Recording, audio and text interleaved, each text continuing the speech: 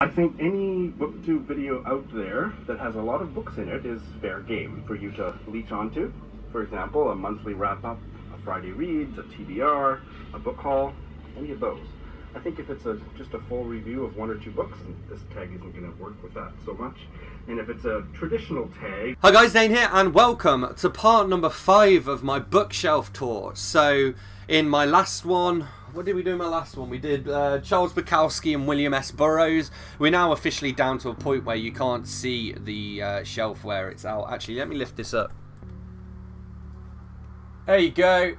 You may notice that there are like 2 books left on the shelf, and that's just by the very nature of having lots of books, that when I read, say for example I read Margaret Atwood, she has to go right on that top shelf because it's all alphabetical, and then that ends up pushing everything else along. So yeah, we're just gonna have to make do. But anyway, let's get started on this one, because this is an exciting one. I really have been looking forward to filming this shelf. By the way, I'm just gonna point out here before I get started that this is definitely a labour of love, because these videos probably take longer than any of my other videos to film and edit and get all the information right, and they don't get many views, but I really like watching other people's bookshelf tours, so we're just going to style it out and keep going. Book number 1 for this little tour, we have Ray Charles and David Ritz, Brother Ray, Ray Charles' own story.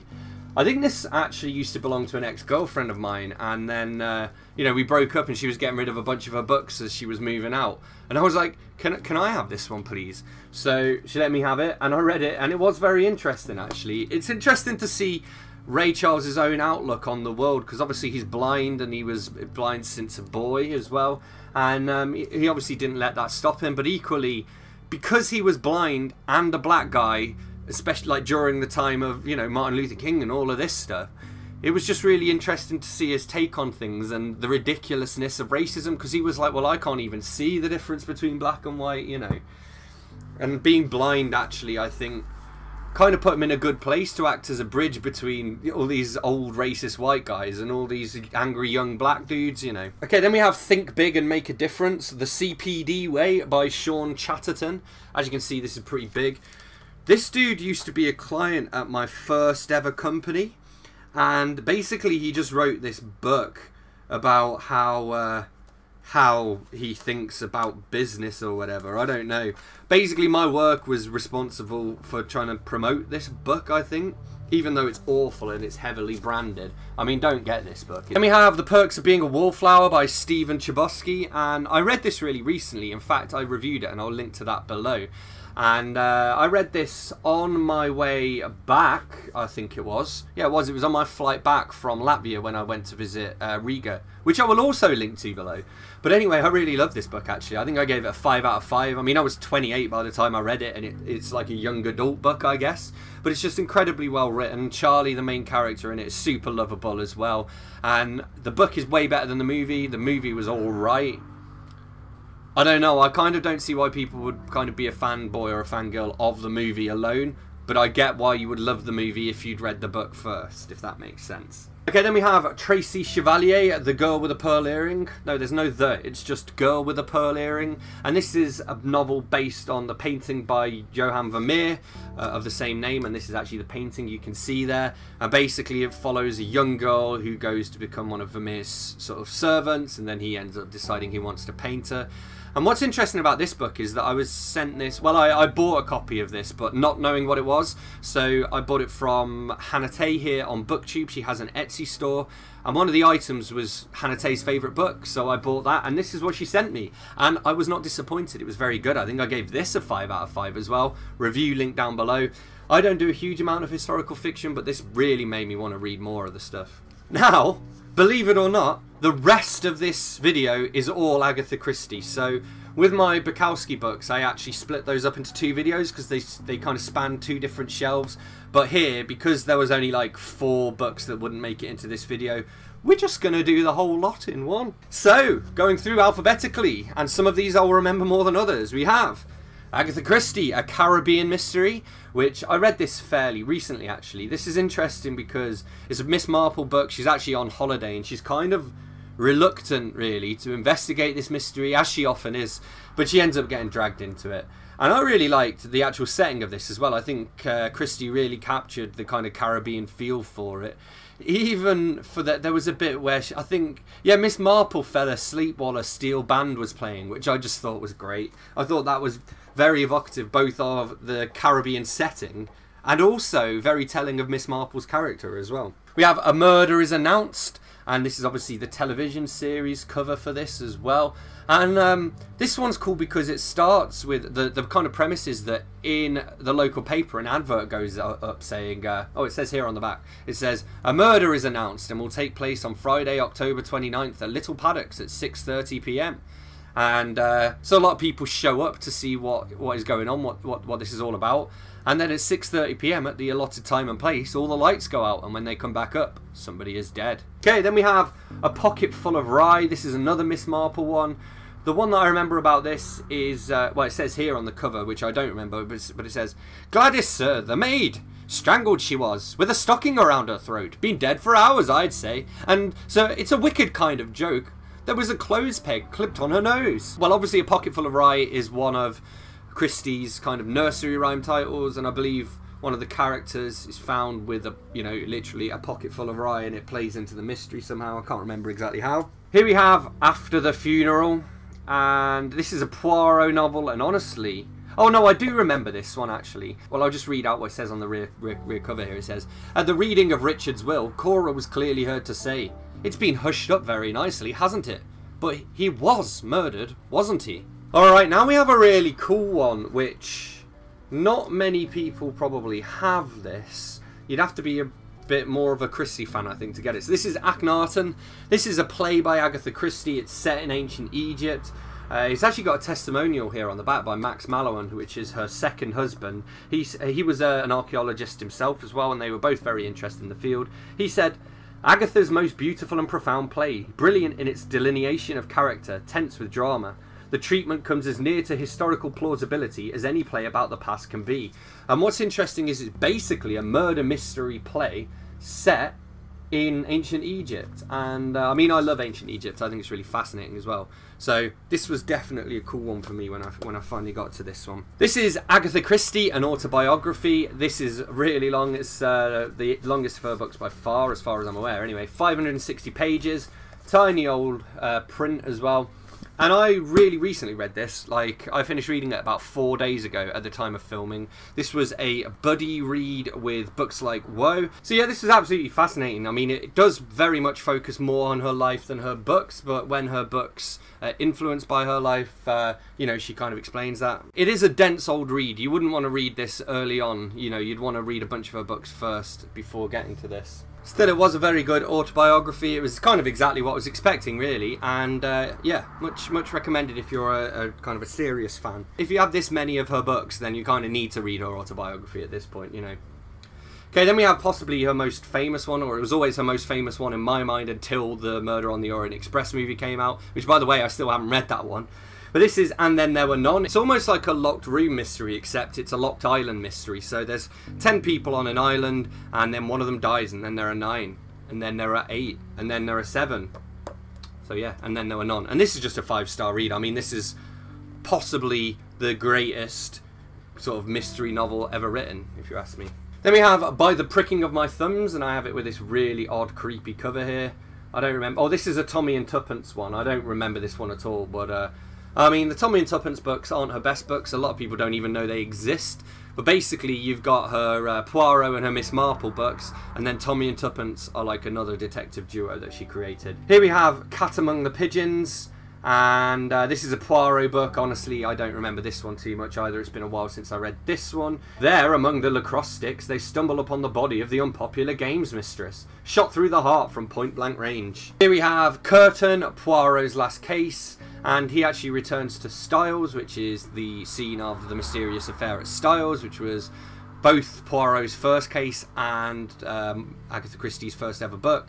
And yeah, this is the last one. This is where it all ends. And I mean, it's not the best of the books actually, but it's obviously it's an important one. Then we have Dead Man's Folly, and this is all about, basically there is like a village fete being held, and there's a woman called Ariadne Oliver. She's a local mystery writer, and she's organising like a murder mystery experience, I guess, at this fair.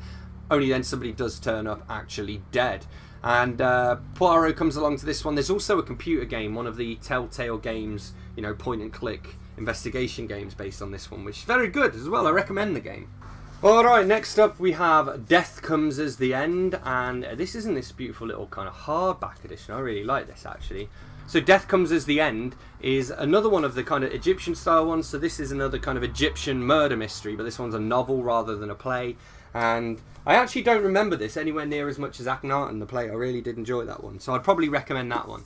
Speaking of Egyptian stuff, then we have Death on the Nile, which is Poirot. It's another one of my favourite Christie books. Basically, there's a voyage happening as people go down the Nile on a boat, and there is death there. And there is also a Telltale Games version of this as well, which is also very fun. But equally, this is just kind of, I guess it's like a family inheritance, because my mum really likes this one too, because she's Egypt mad. So am I. Here we have Endless Nights. This doesn't have a blurb and I don't remember it, so I cannot tell you a single thing about this one.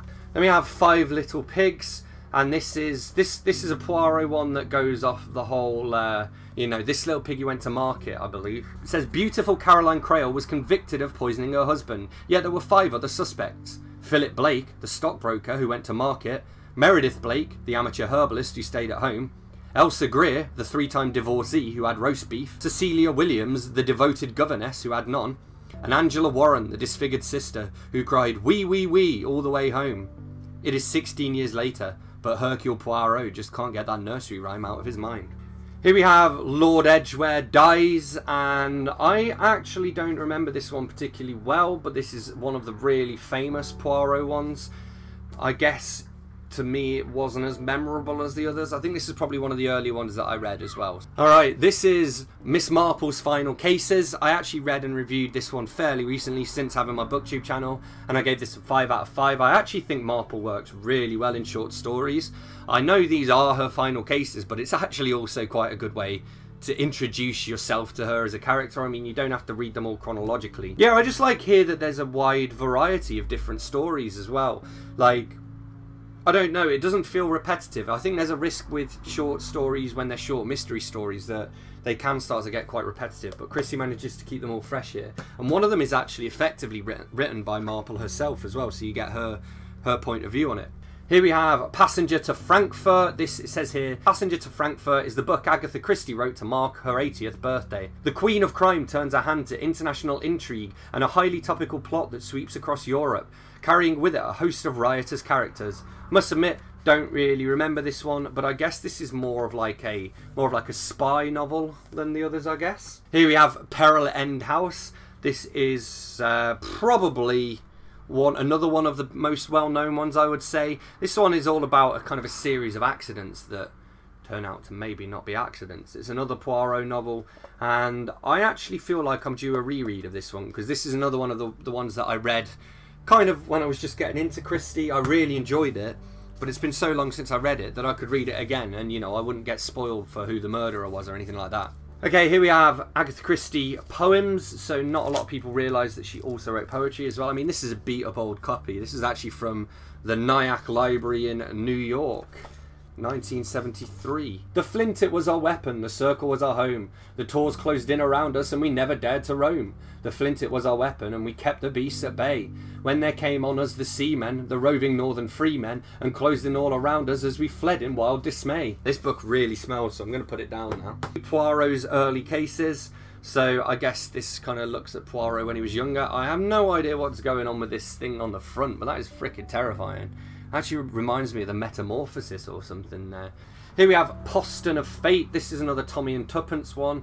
And I think this is when they were at their oldest, maybe. Oh yeah, it says here, Poston of Fate was the last book she wrote before her death in 1976. As this was the last one that she wrote, it's interesting because Tommy and Tuppence kind of aged alongside her. So whereas Poirot and Marple kind of started old and just remained old, Tommy and Tuppence started young and then get into their 70s or 80s or whatever. So at this point, they're pretty much the same age as Agatha Christie was herself. So I think that's the main thing that marks this one out as being interesting. I would say, of the Tommy and Tuppence books that I've read, it was my favourite, but that's not saying much, to be honest. You're probably not going to want to read the Tommy and Tuppence ones unless you're a completionist and want to read all of her books, which is what I'm currently trying to do, as you can see. In fact, I think Agatha Christie is my most read female author. Okay, then we have Sleeping Murder. And this is when, this is another Marple book. I actually read this one quite recently. And the main character in this, sort of, she thinks she remembers this murder and she can't remember whether it was a dream or not, or whether she did actually see it. Next up we have The Rose and the Yew Tree, which is more of a romance novel. This was written under the pseudonym of Mary Westmacott. I actually really enjoyed this. Like, I mean, I'm not really much of a romance reader, but this was, I mean, it was kind of like a society romance rather than what you see today, you know. So, for example, here, let me read the blurb here, just the next excerpt. Everyone expected Isabella Charteris, beautiful, sheltered and aristocratic, to marry her cousin Rupert when he came back from the war. It would have been such a suitable marriage. How strange then that John Gabriel, an ambitious and ruthless war hero, should appear in her life. So, I think that's what made this interesting for me, is not necessarily the romance itself, but the kind of the setting of it and the way that it examined the society at the time. Then we have The Regatta Mystery and Other Stories, and this features Miss Marple, Hercule Poirot and Mr. Parker Pyne. So we have, I'd forgotten about Parker Pyne actually, that's another one of her kind of B-list characters I guess, but many people do still love him, you know. And this is just a great little collection to get a nice mixture, I suppose. I probably wouldn't start with this, but if you've read half a dozen of Christie's books and you want to, you know, maybe if you've only ever read Poirot or something, this is a good way to get your fix of Poirot whilst also getting to meet Miss Marple and some other people. Here we have The Mystery of the Blue Train, and in her autobiography she talked about how she hadn't even really wanted to read this book and how she hates it and thinks it's one of her worst and stuff. But it is also one that a lot of people like. Personally, I do not remember it at all. And it is a Poirot book though, so there's that. Alright, then we have another one of the fairly well-known ones. This is The Murder of Roger Ackroyd. It says here, Mrs. Ferrers poisoned her husband, but no one suspected her except her blackmailer, until she committed suicide leaving a letter to the man she loved. Roger Ackroyd never finished reading it, for the blackmailer had turned to a new crime, murder, and no one suspected him either. No one but Hercule Poirot.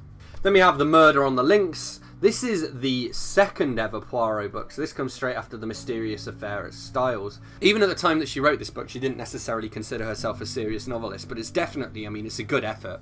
I would be quite happy to write a book like this, so kudos to her. Okay, then we have The Moving Finger, and this is about a suicide, but it might not actually be a suicide, and I can't recall the meaning of The Moving Finger for some reason, but it's not been long at all since I read this, so I guess it's not one that massively stuck in my head. I mean, I do remember this. So Mrs. Symington commits suicide. Her final note says, "I can't go on," but still Miss Marple questions the coroner's verdict of suicide. Soon, nobody is sure of anyone, as secrets stop becoming shameful and start being deadly. Here we have The Labours of Hercules, and this is kind of cool because it's about Hercule Poirot, but also it compares it to The Labours of Hercules. Let me just read this out. In appearance, Hercule Poirot hardly resembled an ancient Greek hero. Yet, reasoned the detective, like Hercules, he'd been responsible for ridding society of some of its most unpleasant monsters. So, in the period leading up to his retirement, Poirot made up his mind to accept just 12 more cases, his self-imposed labours. Each one would go down in the annals of crime as a heroic feat of deduction. And what's cool is this is kind of based on the labours of Hercules, but in the same way that her nursery rhyme books are based on the nursery rhymes, so they're not really, but they do tie back to them in a way. So, for example, there is one about well, there we go. The first one is the story of the Nemean lion, except it's obviously not just a retelling of the Nemean lion, but there is something to do with a lion in there. Here we have The Hound of Death and Other Stories. These are stories by a world-famous detective story writer, but not detective stories this time. So these are more mystery and supernatural stories. I do remember these, actually. They're almost like classic horror. I think they reminded me of kind of Henry James and stuff like that. Then we have The Golden Ball and Other Stories. It was an offer that St. Vincent's could not refuse. A splendid mansion, complete with servants, with nothing asked in return. But where was the host? Why was the mysterious butler as tight-lipped and enigmatic as the Sphinx? Most of the family, basking in elegance, is content to ask no questions, but young Rupert St. Vincent suspects a sinister trap and will not rest until he has unmasked the mastermind behind it all. Alright, then we have The ABC Murders, and this was all based on, like, somebody with an A name was based in an A place and someone with a B name was placed killed in a B place. So, for example, Bob Brown would be killed in Brighton. As I'm Dane Cobain, I should steer clear of Coventry. Here we have the Sitterford Mystery. I don't remember it, but it says here, 6 people in darkness around a table. Slowly the table begins to rock. The message is clear. Trevelyan is dead. Barnaby, a close friend, discovers the awful truth. Murder has hit the peaceful Dartmoor village of Sitterford. A broken window, a burning light, and a corpse. It all began as a harmless amusement for those 6 people. Now the game has turned sour. Inspector Narracott wanders through a maze of false clues and suspects in his baffling quest to find the murderer behind the Sitterford mystery. Here we have 3-act tragedy, and this is a Poirot story, and I like here, I mean, it mirrors the 3-act nature of a play. It even does, here you can see in the contents, look, so contents, 1st act, a few chapters, 2nd act, a few chapters, etc. And again, cracking story, one of the first ones that I read, and yeah, I mean, sorry about the rip there, by the way, but yeah, good one that. And the last book I'm going to share with you today is While the Light Lasts, and this is a collection again of some of her short fiction. I read this one fairly recently. I did enjoy it, actually. It says here, this new collection brings together 9 stories that, with a couple of exceptions, have not previously been reissued since their original publication, in some cases 60 to 70 years ago. So this is just an interesting way of getting hold of, you know, some of the more obscure short stories that she wrote. So there we have it. We made it through another bookshelf tour. So next time we are going to have, oh God, we've got Cassandra Clare down there. We've got J.G. Clay, who is an indie author friend of mine. We have this dude called Dane Cobain. I don't know if you've heard of him. He's pretty obscure, to be honest. Oh, we also have Kurt Cobain, Jarvis Cocker, Leonard Cohen, and Stephen Colgan. So thanks a lot for watching. As always, if you've enjoyed this video, hit that like button. Let me know in the comments if you've read any of these books, and if so, which ones of them have been your favourites. Hit that subscribe button if you're new here, and I will see you soon for another bookish video. Thanks a lot. Bye-bye.